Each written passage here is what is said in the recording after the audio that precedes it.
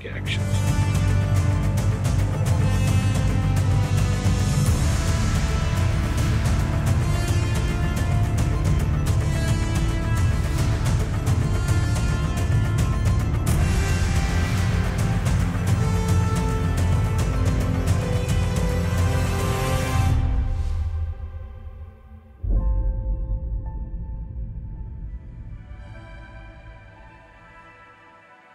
Now an uplifting story. A little boy who saved his little sister from a vicious dog attack. Thanks to a social media post from his aunt, he's now world famous. This little boy has proven himself to be a real-life superhero. He met the boy and his family today as they came here to Denver. Bridger was just born full of love. He's one of the happiest kids we've ever been around. He has a mind for just soaking anything and everything up. Anytime we ask him, what's your favorite thing? Without skipping a beat, he says family and spending time with family. Jump is the spin jump. Around 5 or 6 o'clock one evening, Bridger and Brielle decided to go over to the Friends. The girl that was with them said, that dog over there's the nice one. This is the mean one. At that point, the mean dog turned and started jumping at them. Bridger was in front of Brielle, got in front of Brielle.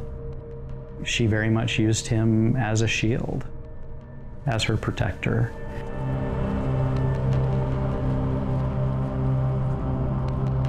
He says the dog just kept biting, and it just kept biting. I said, why didn't you run? And he said, Dad, if somebody should die, I thought it should have been me. Just the days following, we started to receive mail, and what kid doesn't like getting mail? It's like a little bowl that has a bunch of little fossils in it.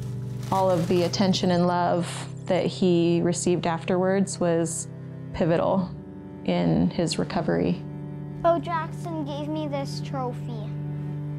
He was just so excited and happy about these cards and rocks coming in, and then started getting the videos from his superheroes. And hey there guys, just want to give a shout out to a young kid named Bridger. We'd be honoured to have you on the team, mate, and we love you and we're sending you our support. Bridger, you're a rock star. You call me on your next birthday. I got something special for you.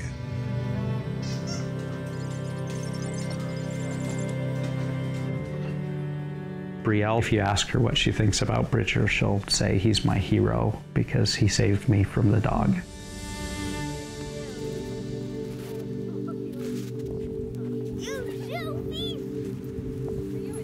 Our biggest fear after his injury was losing his smile. We were worried that emotionally it was lost and physically had been destroyed.